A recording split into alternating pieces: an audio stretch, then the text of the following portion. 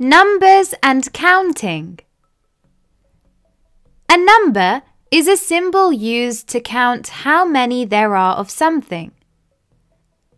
There are even and odd numbers. The even numbers are 2, 4, 6, 8, and 10. The odd numbers are 1, 3, 5, 7, and 9. First, let's look at even numbers. The even numbers are 2, 4, 6, 8, and 10. An even number is a number that can be split into two equal parts. For example, the even number 2 can be split into 1 and 1. These are equal parts. They're both the same. The even number 4 can be split into 2 and 2.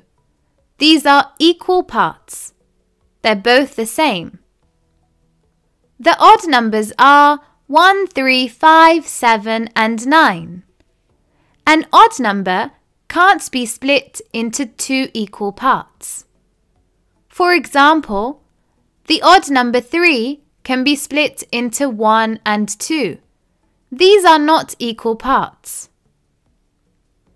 The odd number 5 can be split into 2 and 3.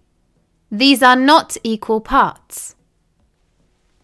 So that's the difference between even and odd numbers.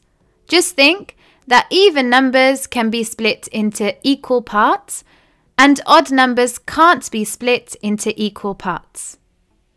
So to recap, every number that ends in 2, 4, 6, 8, and 0 are even numbers.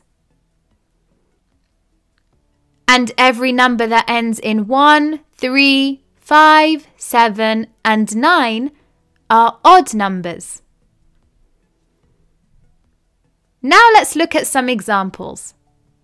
12. The number 12 ends in the number 2. Therefore, it is an even number. 25. The number 25 ends in the number 5. Therefore, it's an odd number. 40. The number 40 ends in 0. Therefore, it's an even number.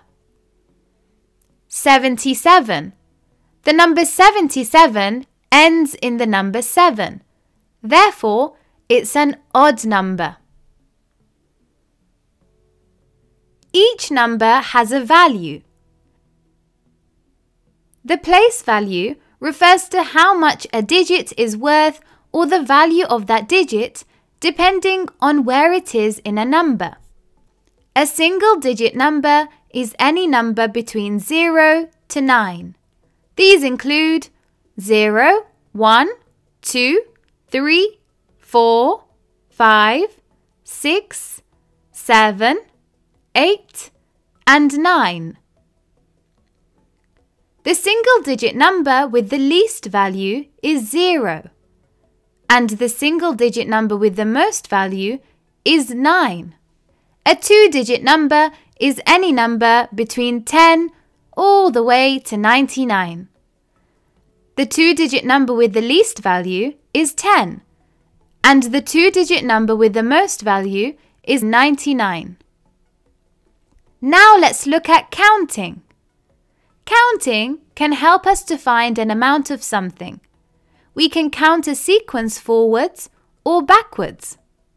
But remember, the order of the numbers always stays the same. You can use a number line to help. Each number must follow an order or a sequence. We can see in this number line that the number with the least value in a sequence is 0, and every number above 0 has more value in the sequence. Let's look at an example. How many apples are there? Let's count the number of apples. 1, 2, 3, 4. There are 4 apples. If we add 2 more apples, then how many apples will there be? So all we need to do is just to count on 2 more apples to get to 6. 4, 5, 6. So there are 6 apples. 1, 2, 3, 4, 5, 6. How many pencils are there? Let's count the number of pencils. 1, 2, 3, 4, 5, 6. There are 6 pencils. If we want to add 3 more pencils, then how many pencils will there be? So we just need to count on 3 more to get to 9. 6, 7, 8, 9. How many books are there? Let's count the number of books. 1, 2, 3, 4, 5. There are 5 books. If we want to add 5 more books, then how many books will there be?